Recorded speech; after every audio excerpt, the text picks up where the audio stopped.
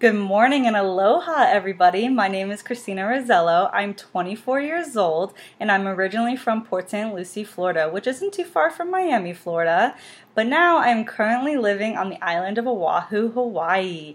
I received my bachelor's degree in hospitality management from Florida State University. Go Noles!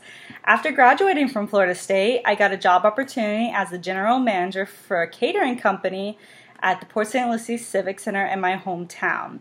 After working there for about a year, I interned there for a year before, and then I had a job for a year there. I decided to up and move to Hawaii to be with my fiance, who is serving in the United States Coast Guard.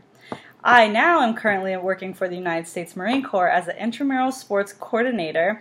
I basically, just like any other university, we just plan intramural sports for the active duty Marines and sailors, help with their unit morale and get their minds off work. So it's really nice to give back to them because they give to us so much.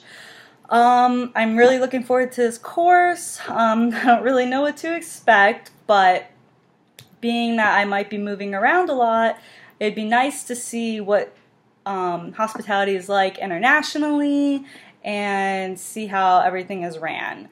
In my free time, I like to go hiking, go to the beach, anything outdoors. I really very rarely like to be stuck indoors, only if it's raining. So hiking, paddleboarding, the beach, just anything outdoors. Anyways, good luck to everybody in this course. I look forward to meeting everybody through your video. And aloha!